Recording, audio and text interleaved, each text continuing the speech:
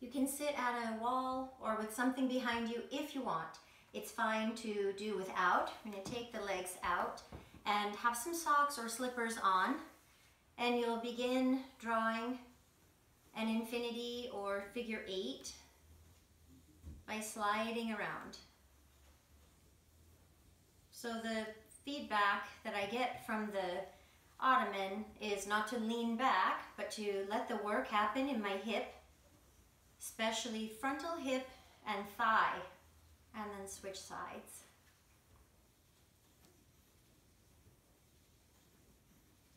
Completely new information on the second side.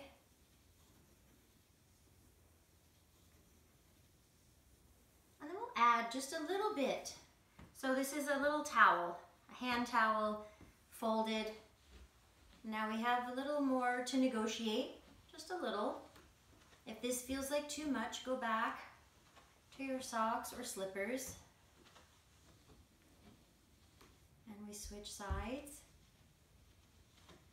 And of course we're breathing. Staying present with the movement, aware of your body, your hip, your thigh. Good. Just playing, don't worry. If as we move on, you're not there yet, great. Be exactly where you are, and that's perfect. We're adding now a yoga blanket. So heavier, a little more awkward, a little bulkier. Could put some furniture polish on my floors here and really make it look easy. My frontal hip and thigh are working a lot.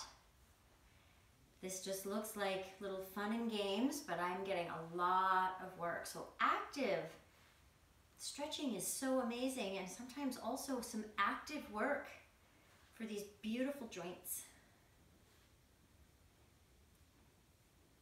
Okay, lastly, we'll take a yoga block and we're going to hop up over the yoga block.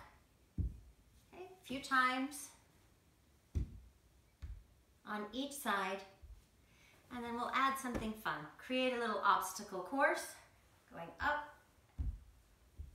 and woo, so good, I'm getting a cramp in my quad.